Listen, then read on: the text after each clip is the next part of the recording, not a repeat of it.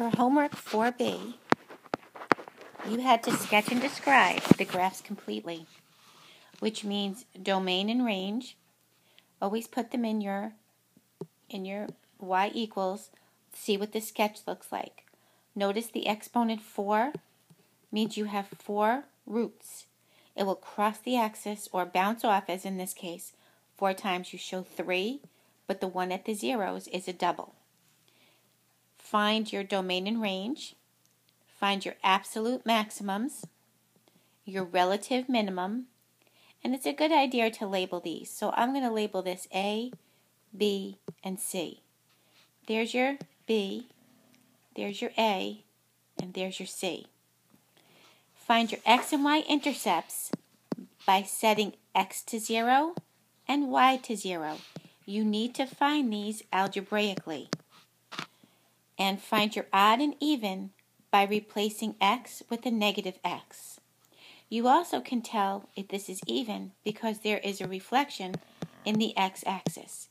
If you take a look at your absolute max, you got a negative 1.4 and a positive 1.4. In the second example, we have a cubing function. Nice here because the domain and range are all real numbers.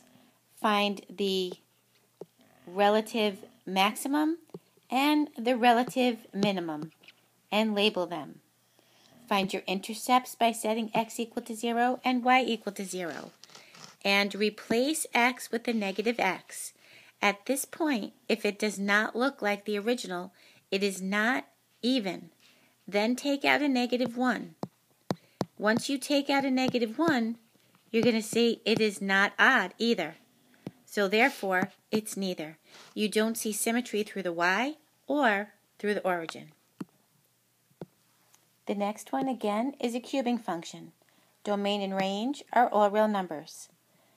Find your relative maximum, your relative minimum. Find your intercepts by plugging in x is 0, y is 0. Label all of them. You can label these B, C, D, whatever you'd like to label them.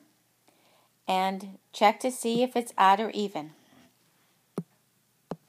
In the last one, you have an even function here.